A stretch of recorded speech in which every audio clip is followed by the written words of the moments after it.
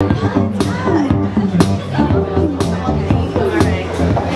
so this is how you guys feel up here. All right.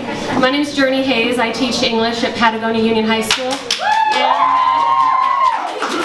I've been bringing my kids up here for the last 4 years. And Types has been wonderful to us, and I know my students have really appreciated it.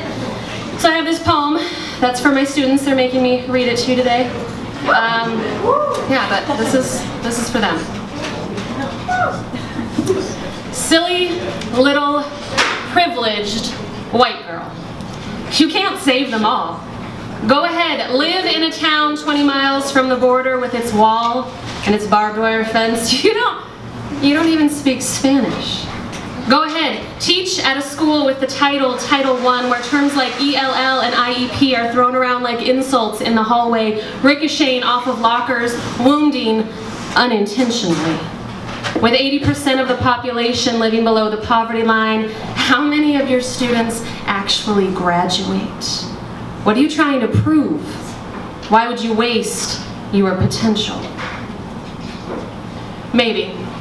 Maybe those so-called friends of mine had a point. Maybe, if all a person chooses to see are the statistics, but if they could see my students are beautiful.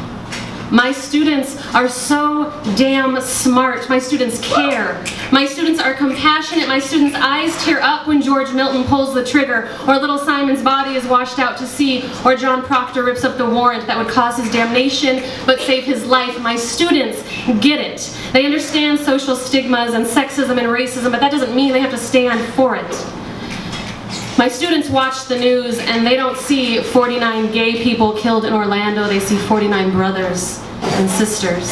My students watch the news and they see the riots and the protests, and they're not afraid to ask the tough questions. Miss, why are they so afraid of a color?